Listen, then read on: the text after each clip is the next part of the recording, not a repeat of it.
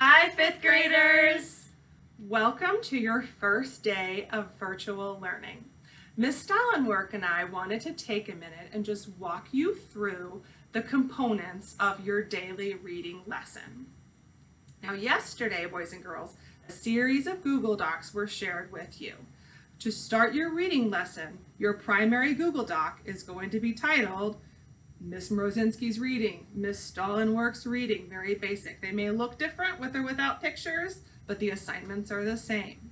The first component of your reading assignments will be for you to follow a link to listen to our mentor text, and for the reading, or for the fantasy unit, it is The Thief of Always by Clive Barker. This is an incredibly exciting book, and we hope you enjoy it. I'm going to quickly read the summary on the back just to give you a little intro. So, The Thief of Always. Mr. Hood's holiday house has stood for 1,000 years, welcoming countless children into its embrace. It's a place of miracles where every childhood whim may be satisfied. But there is a price to be paid, of course. But young Harvey Swick, bored with his life and beguiled by Mr. Hood's does not stop to consider the consequences.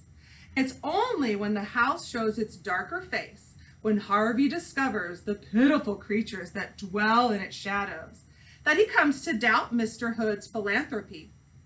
But the house and its mysterious architect are not about to release their captive without a battle. Mr. Hood has ambitions for his new guest, for Harvey's soul burns brighter than any he has encountered in 10 centuries. So we hope you enjoyed that book, boys and girls.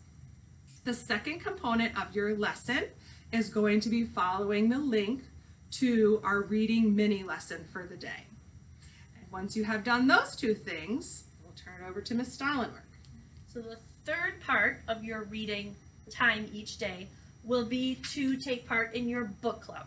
So all of you on Friday got a book to take home to read with your club. Your teacher will share with you another Google Doc that has the title of your book, the members of your group, and each day it will have what your reading assignment is and your writing prompt. So for day 1, if you're reading Harry Potter, your assignment might be read chapters 1 through 3. After you read those chapters, you'll have your assignment. Your assignment is also in this packet that you took home on Friday. It has an anchor chart on the front, and each day there is an assignment. So there's 1, 2, they're labeled for the number of the day. The assignment for the first day is to describe and discuss the setting of your book club book. All the members of your book club will respond on this document. Be sure to put your name so your teacher knows where your response is. We'll be reading these each day and responding to you.